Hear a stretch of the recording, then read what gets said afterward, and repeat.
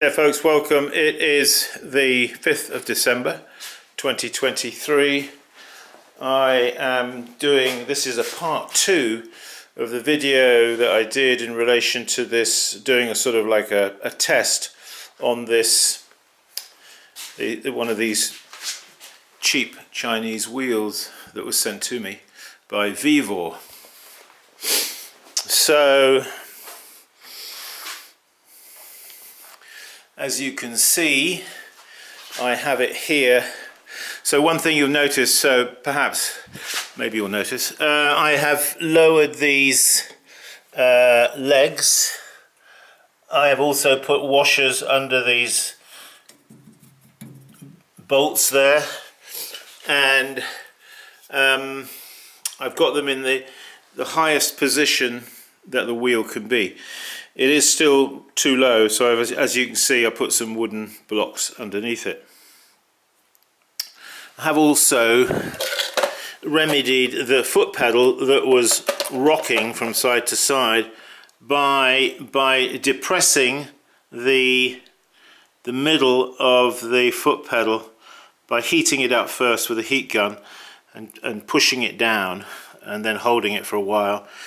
And it now functions better. I've also taken this apart and recalibrated inside the little cog mechanism that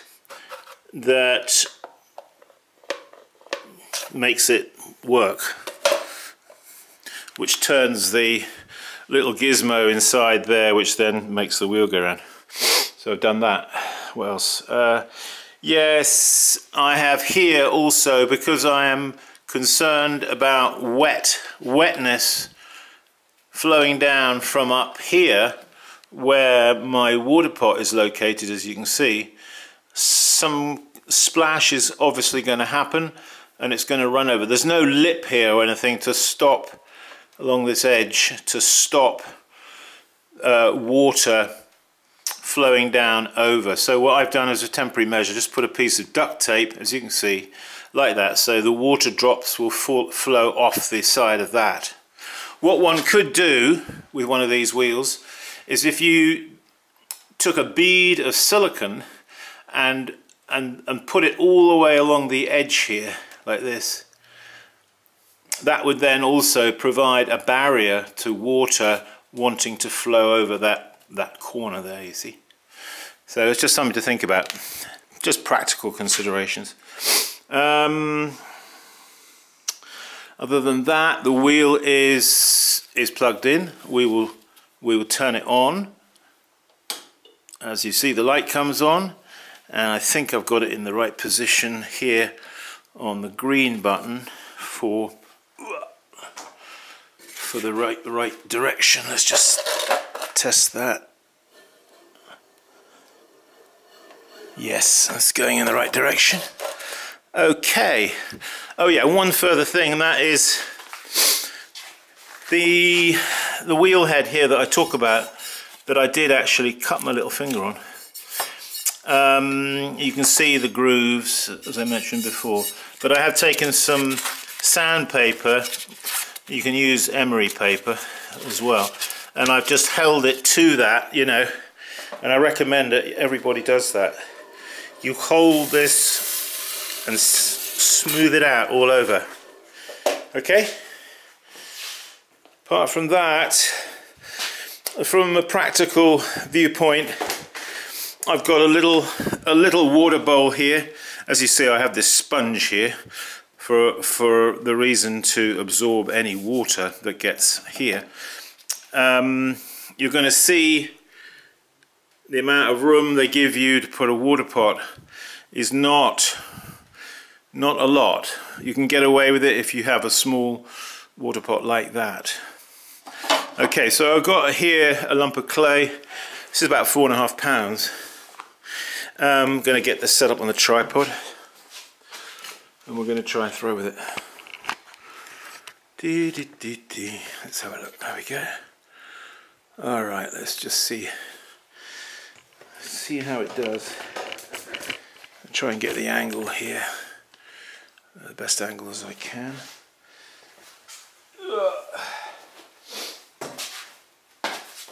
So I've got one of these stools. It's approximately the same height as the wheel head, or stool, maybe half an inch lower.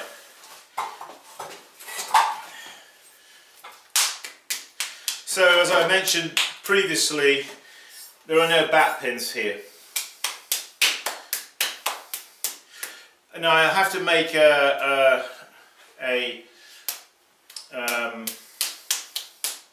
comment about something that I said. If you remember, when I showed you and demonstrated this wheel, it was going around, and I held my hand on it and it kept stopping, remember, in the last video. And I realized that was actually my mistake, not the wheel's mistake. That was my mistake, because the power pack that I was using, what was actually happening was the power pack was cutting out, because this was drawing too much current, and I didn't have it plugged into the mains socket, which I should have done. So ignore that. I have tested it now, connected to the mains power, and it doesn't stop. It's got enough power. You'll notice when I apply my, I don't know if you can hear that, it's a slight sort of whoa, whoa, whoa, whoa, whoa. Let's see how it does. I'm just going to put 4.5 pounds of clay down on here, and we'll just widen it and pull up something, I don't know what, but see how we go. So I've got some warm water here. Put that rule over there. Okay, let's do it.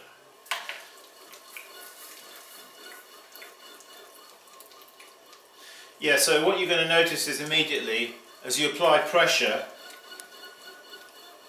you can hear the wheel sort of going. Now I don't know what is causing that exactly. Something I suspect to do with that belt I showed you and that sort of wobbly wheel. That's my guess anyway.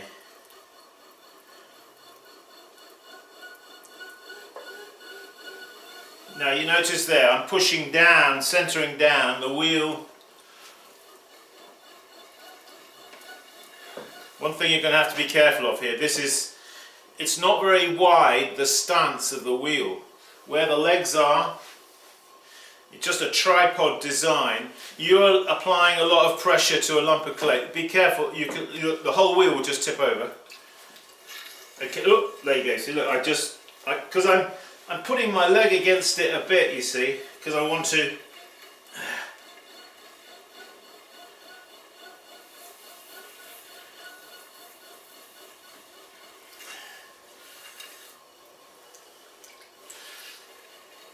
Okay, so another thing I want to mention is, as I did mention before, the difference in height between the wheel head and the top of the slops tray here. You notice that the wheel is rather sunk down in the slops tray, which means that you have this rather awkward dip down here where you've got to get your hand. You see? Now this wheel does not come with back pins, as I said, but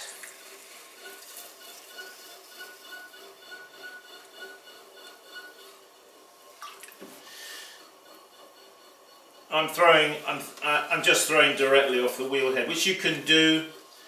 I mean, when I did my pottery training, I don't think any of the wheels had back pins. I'm just going to get my needle tool, which I do have it here actually. Okay. Just going to stick this in. Just want to test the base, the thickness through the base here. Yeah. Okay. Good.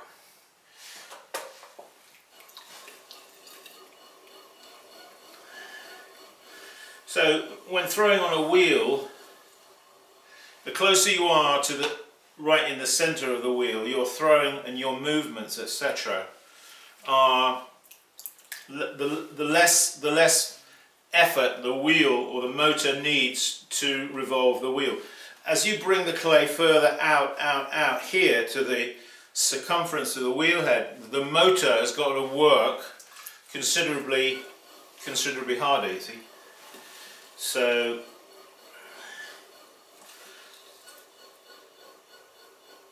now I've got to have to be perfectly honest here. The wheel is not going around at a constant speed.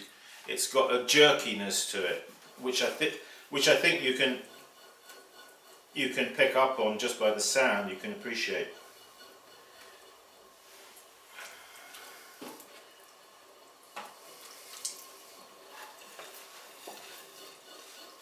Now here, you see, I'm trying to come in to grab some clay at the base of the pot, but because my hand can only, that's as low as my hand can go, you see. It's at an angle like that. It's not flat.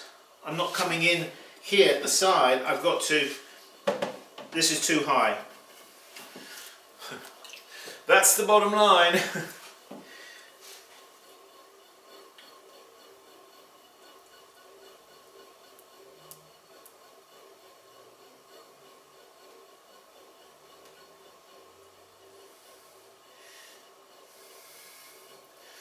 So, I mean, I think the wheel has enough power.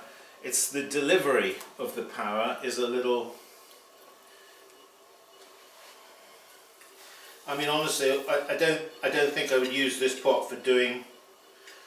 sorry, I wouldn't use this wheel, not pot. I wouldn't use this wheel for throwing wide forms with large lumps of clay. I think it's better suited for smaller pieces of clay, a few pounds maybe, and then thrown closer to the centre of the wheel, not out here on the wheel head, further out, wider. That's just my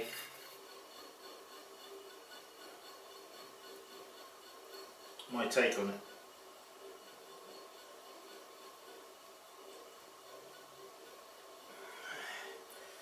So yeah, just pulling up the clay here. I don't have anything in mind to make particularly other than just to pull a cylinder up and, you know, just see how the wheel performs.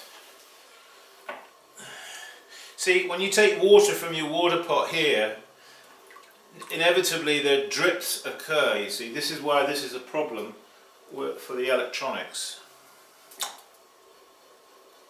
Well, Simon, you're being rather fussy. You know, well, I'm just cutting the wheel speed down a bit because, as you know, I like throwing slow because I throw on that Leach treadle wheel.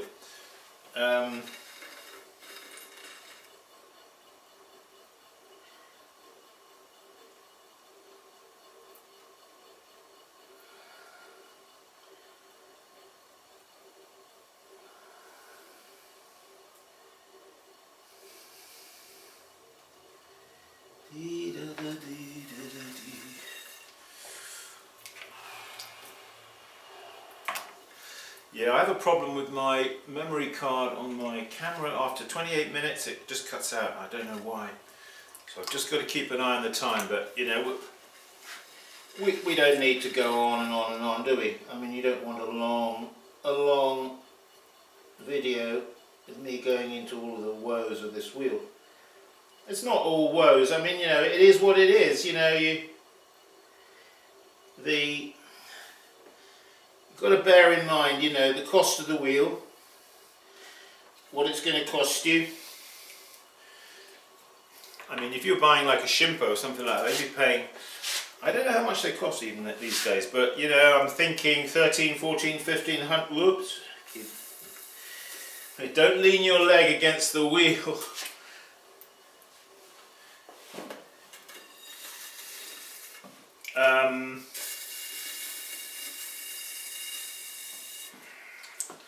You know, I don't want to knock the wheel unnecessarily, but at the same time I just want to be truthful and honest and give you just my appraisal of the wheel. You know, warts and all.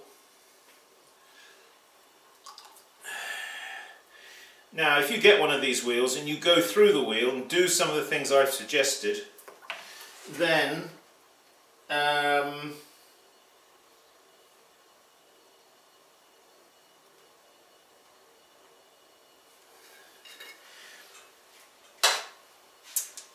you could end up with a wheel that is, you know, maybe you're somebody who wants to get into pottery, you're not sure about throwing $1,500 at a Shimpo, you're not sure if you're going to like it or not. Well, for somebody like that, this kind of wheel is in a sense perfect, isn't it? Because you haven't got to invest much money. I think the wheel costs, I don't know, something like around about $170. They vary, you know. I've had a number of these wheels. This is